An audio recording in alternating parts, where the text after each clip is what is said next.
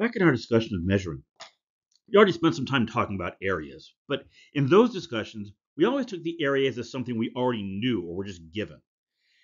In this lecture, we're going to take a step back from that and look at ways that we can calculate the areas of figures given information about their dimensions. So to do this, we're going to start in the same place that we did when we talked about units of measurement. We'll define the area of a rectangle as being the number of unit squares that it takes to cover the shape. So if it takes L boxes just to line the bottom row, and it takes W of those L length rows to stack all the way over the other side of the figure, then we know that there must be L times W boxes in the shape. And that's our formula for the area of a rectangle. It's length times the width. All right, now in the special case, right, let's say we have a square. In the special case where the figure is a square, then we know that both sides are the same. So if we call the length, that common length, S, then the area becomes S times S, which is just S squared. Now suppose we have a parallelogram. Right? To find its area, I'm going to start by drawing in the height of the figure. That's a line from the top down to the bottom that's perpendicular to both sides. And I'm going to draw this particular one down from the left-hand vertex. Now, this cuts a triangle out of the left-hand side of the figure, specifically a right triangle. So hold on to that. We're going to add a couple more things.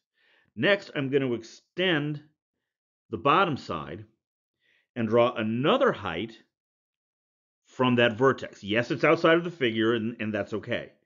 Now, notice that because the sides are parallel, these angles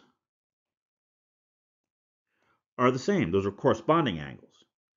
Obviously, the right angles are the same. And these two sides are also the same because those are both heights, and the height is constant across the whole figure. So now we know by the angle side theorem that these two right triangles are congruent. And if they're congruent, they have the same shape. And if they have the same shape, their areas must be the same. Now, since the original parallelogram and the rectangle that I formed by repositioning that triangle are made up of the same components, they must have the same area. The area of the the area of the rectangle is the base times the height, this base up here, which means that is our formula for the area of a parallelogram. So how about a triangle?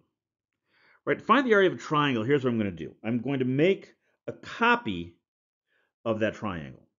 Right, now just on its face, because I copied the triangle exactly, these two triangles must be congruent. Right, now here's what I'm going to do. I'm going to do something very similar to what I did with the parallelogram. I'm going to rotate that triangle 180 degrees. And I'm going to shift it over so it's like I'm gluing it on to the top of the other triangle. Now look at what happens. Because these two angles are congruent, the two horizontal sides must be parallel. And because these two angles are congruent, the two semi-vertical, two up and down sides must also be parallel, which means that this figure that I made by combining these two identical triangles together is a parallelogram. We already know what the area of a parallelogram is. It's the base times the height. Because both of our triangles are the same, each one of them must be making up half of that parallelogram's area. So our formula for the area of a triangle is 1/2 the base times the height. Let's got one more here for us to look at, a parallelogram. And this one we're actually going to have to get a little more creative with. I've got the key parts drawn in. I've got the height, and we need to know the length of the two bases. Those are the two parallel sides. What I'm going to do here is I'm going to draw in another height. And I've drawn both of these so that they touch these two upper vertices. Now notice what this has done.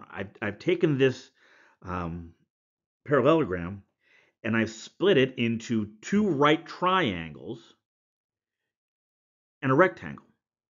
Okay, so what I want to do is I want to find the area of these individual three pieces, add them together. That's going to give me my formula. So here's what I'm going to do. I'm going to need to add a couple of variables here. I'm going to call the length of, or the base of the left-hand triangle A and the base of the right-hand triangle B. I know they look the same in this figure, but they may not be. Right? It's possible that one side is really skewed way far over. They don't have to come out the same. Okay, so what are my areas? The area of the left-hand triangle here is 1/2 A times H. The area of my rectangle is B2 times H. Remember, B1 is the whole thing down here, not just that middle piece. And the area of the right-hand triangle is 1/2 B times H. Okay, I'd like to combine these things together into one fraction. So to do that, I need to have a common denominator.